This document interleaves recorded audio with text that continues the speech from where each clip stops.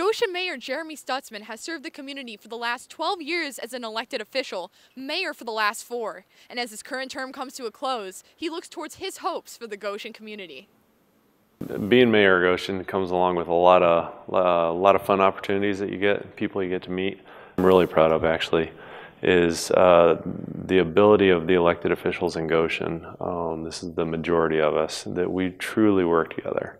I'm on the Democrat ticket, but in my job, I don't worry about Democrat, Republican at all. I don't care who or what other people are.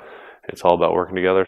The elected officials have made progressive work in the Goshen community and have helped lead the city to state honors, such as the 2017 Community of the Year Award. When I think about, the next 4, 8, 10, 12 years, whatever we're talking about in City Goshen, the things that I always want to make sure we're doing the most is whoever's elected, whoever's serving in these positions.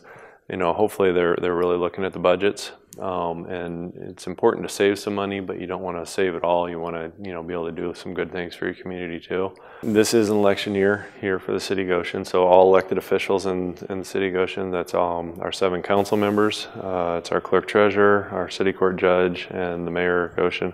We're all up for re-election. And I just, I really encourage everybody, and this is something I've said in all of my elections that I've gone through, is I just encourage people to get out there and vote. If you're not registered, make sure you are. If you're going to vote for me, if you're going to vote against me, I want you to go out and vote, because our community, the more our community participates at that level, I think the more it brings us all together. Mayor Stutsman has put his name on the ballot for re-election. The Goshen primaries are May 7th, and it's shaping up to be an interesting race. For Globe News, I'm Katie Spohr.